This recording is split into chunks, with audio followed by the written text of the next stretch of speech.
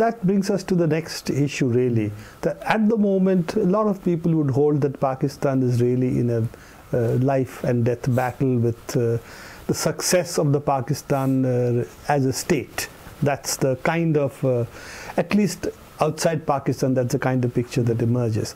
In this, we would feel that, you know, the basic institutions of the state would come together, the political forces would come together in some sense to preserve the state that is Pakistan. But it seems that even now, lots of this institutional stakeholders seem to be fighting against each other and not uniting the way we would expect them to do in a crisis like this. Would you sort of agree with that? Not completely, because I think if you look at the two main military offences in Pakistan to fight this entity called the Taliban, you know, fundamentalist Taliban, have been supported both by the political setup as well as the military setup. So there's been no difference of opinion there. I think that's very clear. They're very united. They're working together. I think one actually sees the political leadership of different persuasion, you know, from Nawaz Sharif to Raza Gilani to even the Pashtuns as well as Zardari, all working with the military. So I don't think there's much of a difference in how they ought to handle these numerous threats. So the military operation is backed by the civilians, and I think both efforts are working together. I think the differences did come were sharp during the Kerry-Lugar bill debate. I'll say again, I think perhaps it's a personality-driven thing. Perhaps the military is not very happy with a few leading politicians. Maybe Mr. Zardari is one of them. Maybe they're out to get rid of this corruption angle and corruption, the allegations that Zardari carries, and they feel perhaps that there should be somebody who's less controversial. So I don't think that the military and other institutions don't see eye to eye. There is a general consensus that, not shared by everybody, but there's a general consensus that the Talibanization, the Taliban threat is the biggest threat to Pakistan. So most institutions are trying to deal with that collectively. Maybe differences of opinion and emphasis, but I don't think there's very much difference. So you would think that the basic, what shall I say, the alliance section of the Pakistani state had with the fundamentalist forces seeking depth in Afghanistan, intervention in Kashmir, if you will. This has now actually been given up for a position which is more, in that sense, unified against this threat? Only temporarily, because one doesn't know what happens next. And also, see, this is a very different intervention by the military.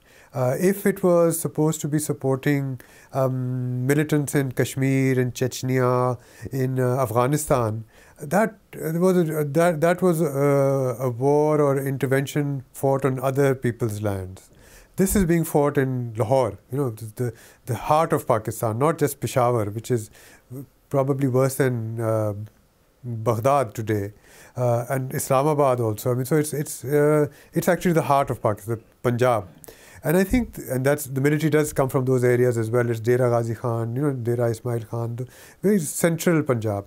So I think that the military is also afraid of the extent of the damage that is being done, and it's a war of turfs. It's a war of authority. So to say that the military has given up its other agenda, probably not. We don't know, and highly unlikely. I think it's trying to consolidate its hold over Pakistan, over the institutions of the state, over territorially also. After all, the GHQ in Pakistan, in Rawalpindi was attacked. You know, how much more vulnerable can the military be when that happens? So I think they're trying to assert their writ over these institutions, and it's not related to what has happened in the past or what may happen with regard to India, with Kashmir or Afghanistan. The two are completely unrelated. But temporarily, all the fundamentalist or Islamic identity-based political forces seem to have come together. Whether it is the Kashmir militants, whether it's the Taliban in Afghanistan, to the Taliban in Pakistan today, we seem to see the persona seem to be very, very similar. There are people who are sort of crossing over from one group to the other.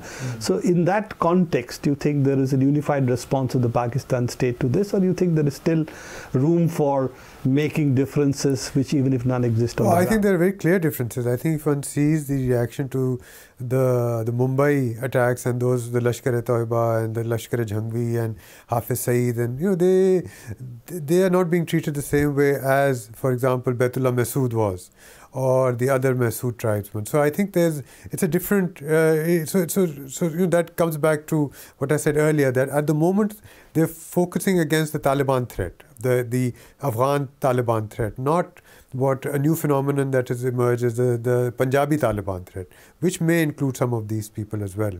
They're differentiating amongst whom they want to attack, who their enemy is.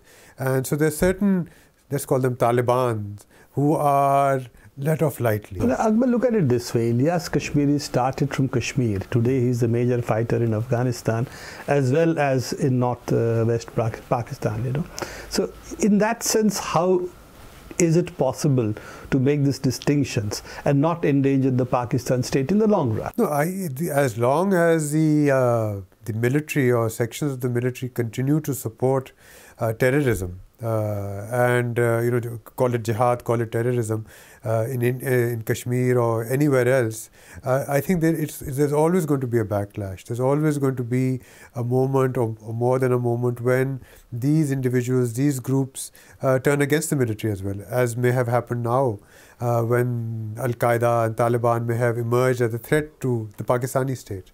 So I think that there is always that danger.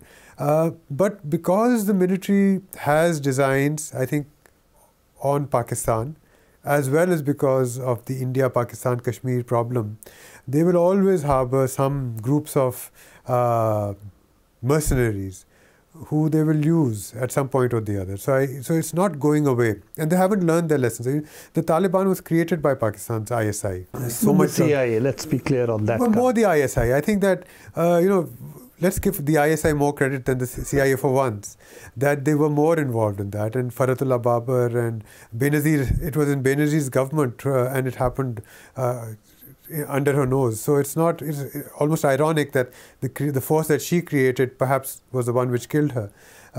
So the ISI was very active in that.